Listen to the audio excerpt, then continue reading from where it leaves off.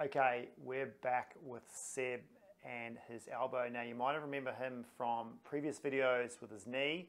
Now he's got an elbow injury, and this is the one where he fractured his ulna falling off a bike, and this is the post-surgical result. And you might look at that and go, oh my goodness, look at that, but that is a great result. That's a beautiful scar, considering the amount of fracture he had and the hardware that's gone into that. That is looking really good. And if you look at the scar, it's moving really, really nicely. So he's doing well with that. You can see there's also a bit of sort of bruising and discoloration that's getting better and better and better. So the whole thing's improving. And what Claire's working on is getting his elbow extension better, because that is the biggest and hardest thing to get right, is getting the elbow back to normal extension. So we're going to show you some mobilization that we do for that elbow to get that better. Okay, so let's have a look at his extension so you can understand what we're trying to achieve with his mobilization. With him, I mean, he started off like there post-surgery, and now he's all the way down, which is awesome, but he gets to about, is that about your limit there? So he is not at 0 degrees extension, and some people are plus 0 degrees, they're hyperextended as well. If you look at his left arm, he is pretty much 0 on that. He's pretty much straight on that. So we're after 0. That's our goal. We don't need to go +5 or anything like that. We're after 0. And just forcing it down is not going to work. We have to actually glide the joint and get this moving. So let's see how we do that. Okay, so what Claire is doing is we're blocking the humerus with her right arm, and then gliding her radius and ulna, so his forearm, into an AP direction, so going sort of posterior, if you like, because that's the direction that this joint is going to go when he extends. So when you're aiming to extend that elbow joint, you actually get a sort of a glide movement of this sort of part of the arm, these two bones here, on the humerus. So just ramming into extension is not going to work when you've got so much stiffness post-surgically. You've actually got to get the capsular flexibility better by moving the joint in that glide APPA position, and this way in extension is going in an AP direction of the forearm. So this is super effective, and it's got him like all that range back already. We're just trying to go for the end range and getting down to the nitty gritty of extension. So this will be the first part of, once we've mobilized all the soft tissue and really warmed it up in getting it softer, this is the first thing we do, and then we move to a seatbelt.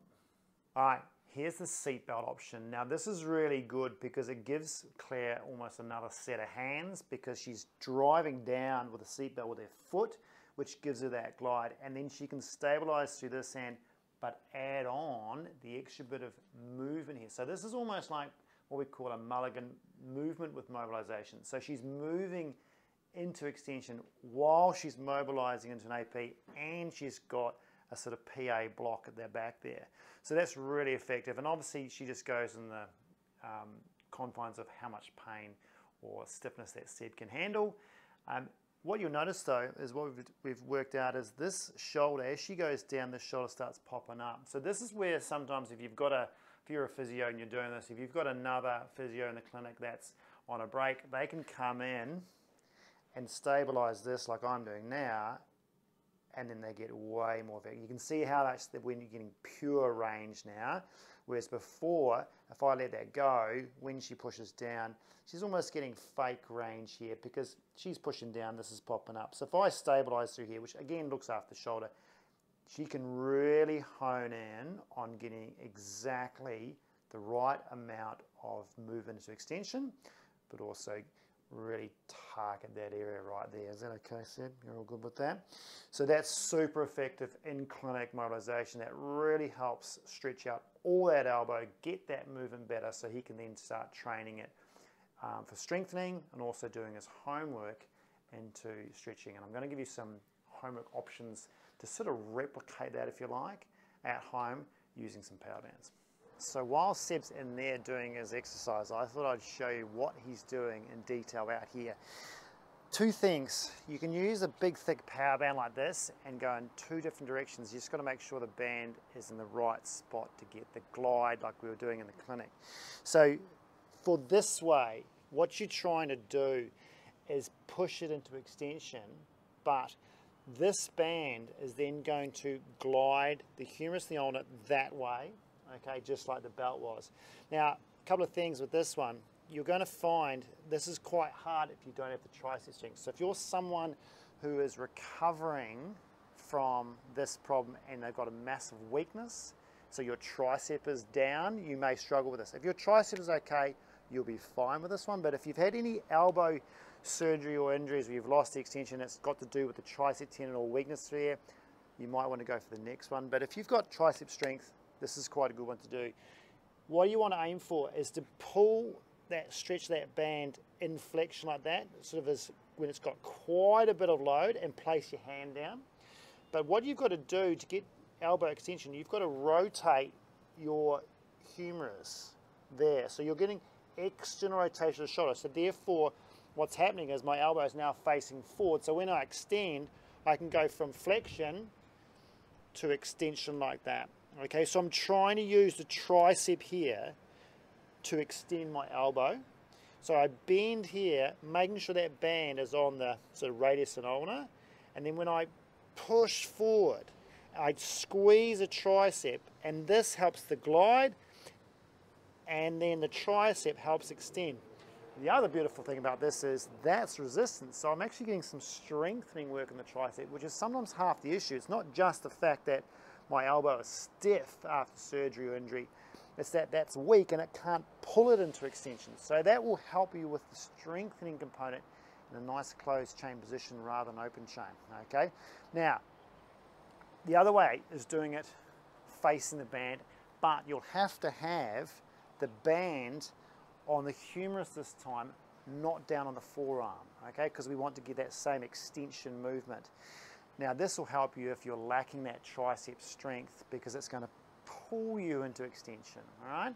So this way, put it around here so it's above the elbow, and then step, well, come backwards in that position. So if I go into flexion, so say that's my range I've got, I then let the band pull me into extension. Again, externally rotated here, okay?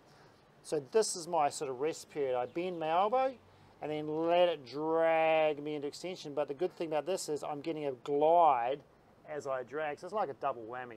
So this will work really well for those of you with trying to get that sort of elbow extension and locking it out into that position.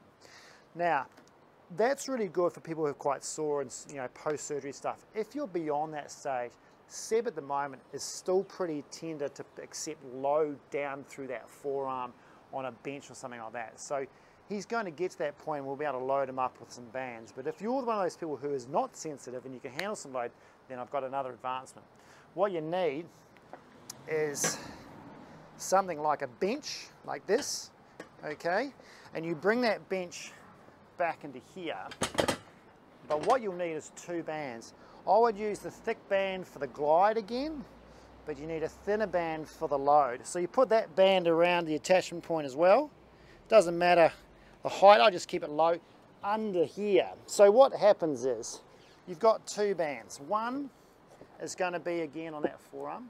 One is in your hand. Now what I suggest you do, if you look at my elbow, I'm leaning on that. I want my elbow off the end, but then that's too much pressure on the edge, so then I need to come down to there so the whole arm's on the bed. Now, again, this is a bit of pressure, so I can already feel a bit of pressure in the back of the triceps. So if you're one of those surgical people where it's too sore at the moment, this is not for you. But there's my rest period, and then what's happening is when I go in extension, I'm letting it eccentrically go in extension, so I'm letting my bicep switch off, and sometimes that's half the problem is the bicep's so sort of gunged up and tight because it's been protecting it for so long.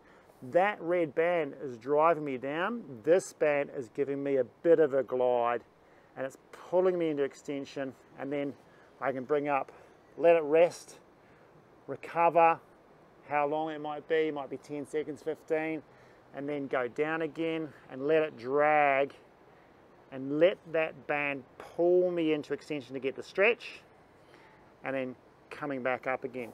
You won't be able to tolerate that for too long. Some stretches, like, you know, when we talk about mobility, it's like, oh, 1 to 2 minutes. This one, you can't do 1 to 2 minutes on that. It's going to be too much for that joint tissue. I would go maybe 10, 15 seconds at a time. It's almost like a really slow repetition. So your rep range can go up.